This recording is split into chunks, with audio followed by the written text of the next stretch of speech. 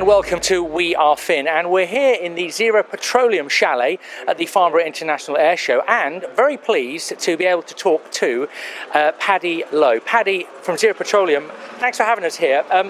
This is like the Holy Grail, isn't it? A fossil-free synthetic fuel. How have you done it?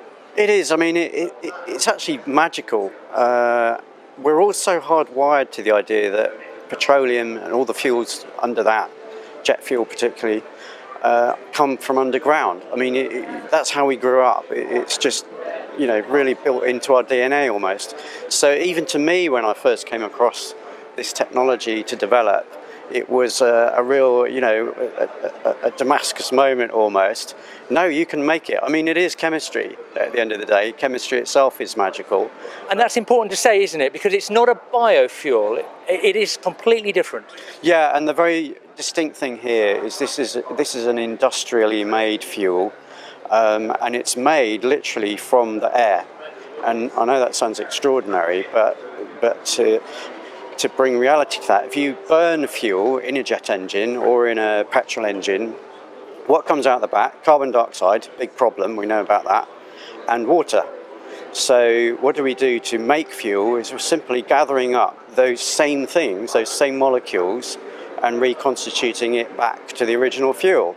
So actually the idea of making it from thin air is not extraordinary when I explain it like that, but that's what we do. It's industrial.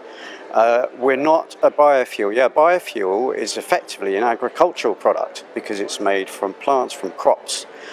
Equally, we have fuels made from waste, which is a very honourable and great thing to do because it's good use of waste. But there are limitations there, and I particularly feel that, you know, in the problems we face as an industrialised society, going back to nature and saying, nature, please make all this energy we now consume, it's really wrong. You know, nature's under a huge pressure already. It is. So we have to go, whether we like it or not, to an industrialised solution, and this is it.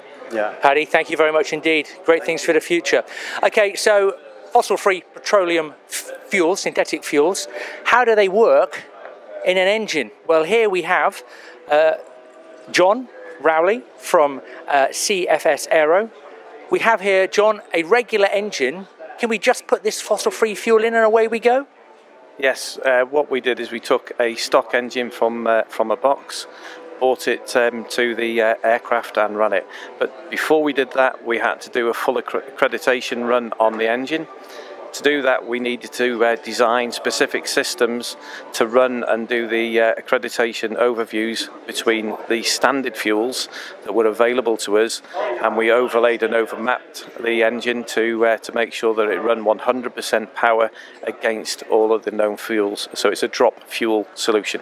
So there's no loss of performance with this at all? Zero loss of performance. It maintained power and torque, and there is no modifications to the engine whatsoever. Thank you very much indeed, John. So that looks fantastic. And the drive to decarbonisation, of course, isn't just for civilian aircraft, it's also for the military. And with me now, I have Wing Commander Ant Fenner from the RAF. Welcome to Finn. You're trying to get to net zero, and using a fuel like this is essential, isn't it? How close are you to getting to that 2040 net zero target? How realistic is it? Yeah, absolutely. So we've set the goal of net zero by 2040, which we must do to adapt to future operating environments. The RAF will take a holistic approach to that. I'm delighted to be part of the team that's looking to addressing emissions from aircraft. So this fuel itself is net zero, produced from air and water. The emissions that you release from the fuel are the same as the carbon that you take out of the atmosphere. So completely net zero. And achievable, scalable as well. The next phase of the project, which we've announced this week, is scaling up production, researching and developing all the techniques and technology we need to produce this fuel at commercial scale. And we just heard from John there from CFS Aero, there's no loss in power from that particular engine. Will there be any effect on operational capability when you start using this in the RAF? Yeah, so net zero is a key goal of this project. However, it's also about resilience. So this fuel, made in the UK or wherever you want it to be, means you're not reliant on global supply chains, you're not reliant on geopolitics, you can make it when and where you want it. The advantages of that for logistics and operational flexibility are huge for us. And thank you very much indeed. So there you've heard it from 3 experts in the field. And for the latest on everything from this fossil-free petroleum product, and indeed everything with sustainability in the aviation world and the aerospace industries, head to wearefin.com.